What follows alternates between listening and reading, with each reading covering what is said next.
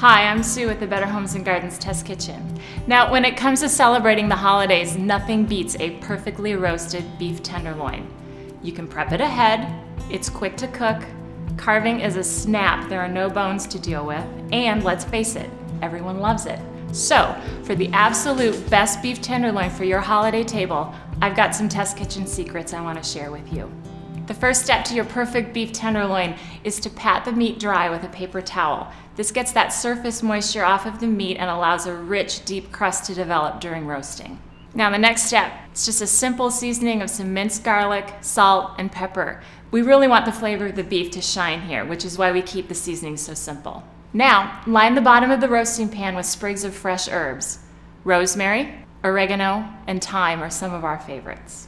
Finally, put the rack over the herbs, then place the roast onto the rack.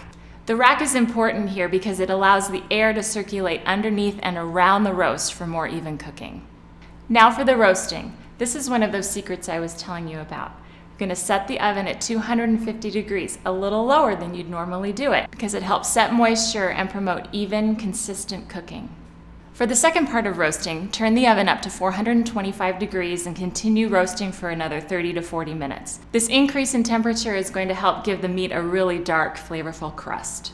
Checking the temperature of the roast is the only way you're going to know when it's done. So, after about 20 minutes at 425 degrees, use an instant read or dial thermometer to check the internal temperature of the meat. You're looking for about 125 to 135 for medium rare. Finally, I have one last test kitchen secret for you. Always let meat rest before you carve it. So take the roast out of the oven, leave it on the rack, loosely tin it with foil, and let it rest for 10 minutes, flipping it over halfway through to let the juices redistribute.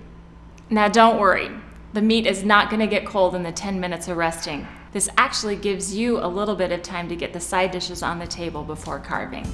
Now you know the secrets to a perfectly roasted beef tenderloin from the Better Homes and Gardens Test Kitchen.